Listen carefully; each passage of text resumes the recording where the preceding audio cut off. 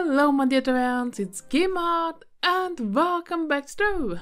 And today in this video we'll talk about delves and I will try to show and explain everything you need to know about the delves and the new stuff they added to Trove.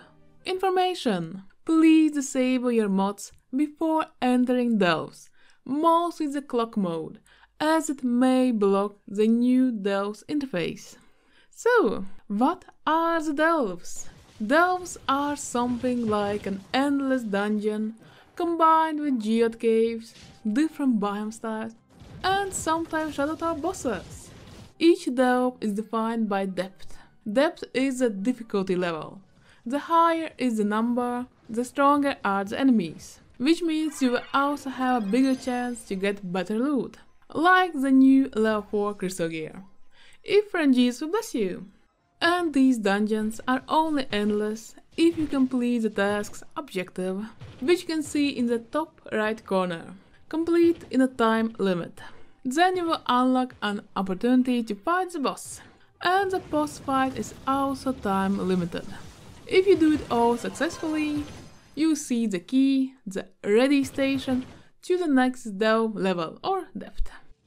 Delves are supposed to be the Uber 11, yet they may also start at Uber 10 or Uber 9, or even lower, which means they're more for the endgame players, but everyone can join them. And don't forget, like in Geo topside, light is the main stat, which will allow you to survive and do things. So, how to join delves? In the hub we can see a new building, where you can find the public delves. Public means everyone can join, and the depth will be calculated from Trovians' average power rank. Yet mostly, lower power rank players will end up in quite high level delves. That's why I rather suggest to join or create private delves, as they start at lower depth and you can play with friends. Private delves are like one-time portals, which are crafted at the new delve workbench. And there you'll notice a new crafting material needed, the Inert Geode. Inert Geode is a new non-tradable currency, which also is used as a crafting material and can be obtained only in delves, from killing the mobs and from defeating the boss, then looting the treasure chest. Yet Inert Geode is limited, which I find a bit odd. We all will start with a limit of 600 pieces, and we can expand this limit to 800 by buying Inert Geode wallet from Rocktan, the merchant near the public delves, or from store for 1250 credits. There is also another wallet for an obsidian delver coin, which we can obtain from the budgets for doing 500 challenge delves. Oh my, that might take time. Yet it gives a way to obtain this butterfly mount later. Delve adventures. Before entering the delves, you can find this little fella near the public delve portal, and he will have an adventure for you, like going delving, defeating 3 bosses, donating Inert Geodes, and by completing the adventure, you will get experience and pressure lock delvers caches. You can also get them from defeating the bosses in delves and looting the treasure chest. And these caches contain different crafting materials, allies, and even rare banners. You can check my video on opening some of them. Delves and mounts. In the public delves, you'll be free to use whatever mount, dragon or wings you have. There are no limitations.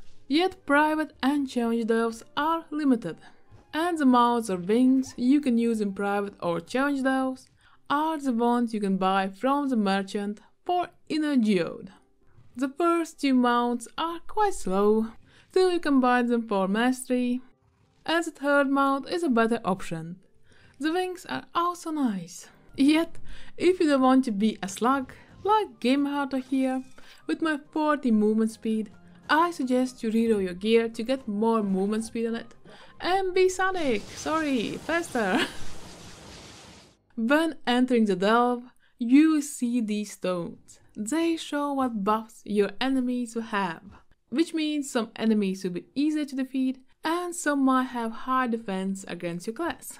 Also gives information if this delve has a shadow vault or not. And shadow vault means that there could be a shadow tower boss. So this stone with the blue cacti shows that. Delve objectives or tasks can be quite diverse, but mostly you'll get these three.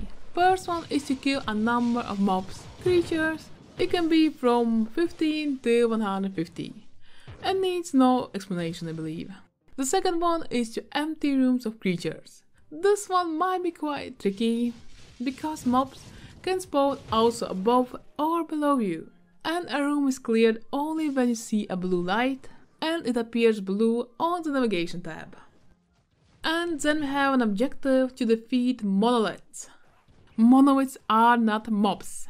They are like cursed skulls, only in golden color, and appear mostly each 3 rooms. Like cursed skulls, they will spawn mobs you need to kill.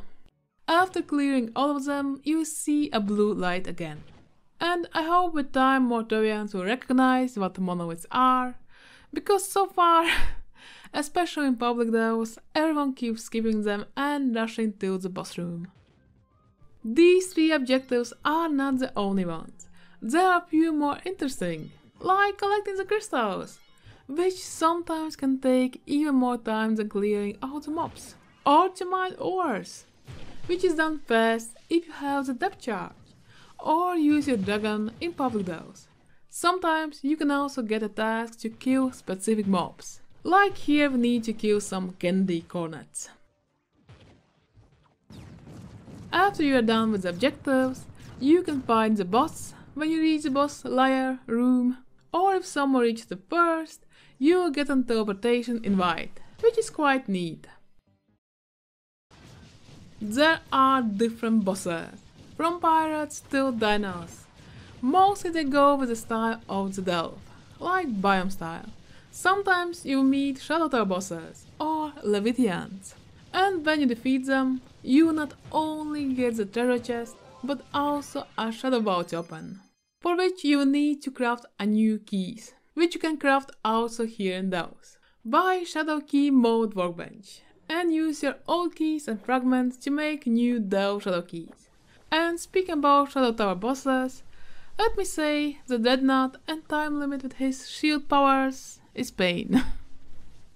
Also, after defeating the boss, there is a possibility that merchants will appear. Some of them will sell you delve recipes for Inert Geode. Some will sell more pressure locked delve caches for yes, your Inert Geode. So buy something, because you are limited on how much of Inert Geode you can carry. Don't forget that. Speaking about loot and especially crystal gear level 4, many say that there is a chance for it to drop after 115 depth in those. Many say it's after depth 110, but so far I have gotten mostly crystal gear level 1 and 2, and quite some stars. But I look forward to get some crystal gear level 4, and I believe time will tell what depth is better to farm. But remember, Trove is RNG, and your luck is a factor too. You know, there is a reason why delves are quite awesome.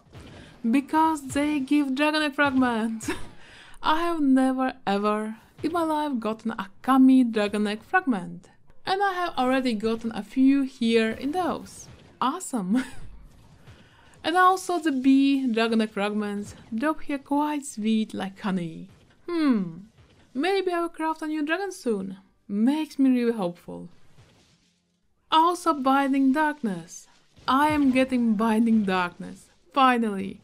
I was never lucky to get it in Shadow Towers, but now Delves are providing me with it quite nicely. So finally I can reroll my gems. Thank you Delves for that. And now about the new things we can get in Delves, like mementos. These are like memories about the monsters you defeated, I guess. Well, they are easy to miss in your inventory, because they might look like hats and also they expire. But when you learn them, they give mastery. that's it. And you can collect quite a lot of them. So it's like a monster collection. Gotta catch them all. Other things are the standards and bows, and oh boy, you will get a lot of them. From them you can make a banner, which will give you more light in those. Light is very important, and some other stat bonuses. To craft a banner you will need a pole and a standard, but the banner you will get after crafting will be a banner of random quality. Like one can be common, other radiant, and give better stats. Here you can see some comparison. Again RNG, again Trove. And of course the delves are full with geode materials, like plants and ores, crystals, and oh, shadow shards. Now they are just like crystals, spawning in random place for you to pick them or vacuum them with the new module. Vaca-matic. It's a new module that you can craft in module workbench, which will vacuum all the crystals, shadow shards, and well, enemies. So be careful with that if you are a more fragile class. But it's good for tanks or if you are quite OP. And the Vaca-matic can be upgraded to have more radius or even to vacuum plants later on. Or double crystals! Awesome! And yes, you can use in geode caves too. Other useful items you can use in delves are the depth charges, which are literally bombs. So you can mine ores, especially in private delves, because you can't use dragons there. And tracking potions, which let you see enemies through walls, so you can clear rooms and monoliths better. You can get these two from the pressure lock delvers caches, or get crafting recipes from the merchant later on. About crafting, there are many allies you can craft, which will give you not only mastery, but also some light and some bonus stats. The better ally, the rarer material it will use. But you can get the milk, kelps and electric crystals from delves, or the pressure lock delver caches again. Yes, the caches are pretty OP. Hopefully with time I will get all of them and show them to you. And these are the delves, and most things you need to know about the update. If I missed something, write it in the comments, because there is a lot. And most of it I touched only on the surface. And with time, I will make more videos explaining some of the things deeper. But for now, this is the video. So have fun in delves and Trove. Thanks for watching. Would be awesome if you like. Till next time and to see.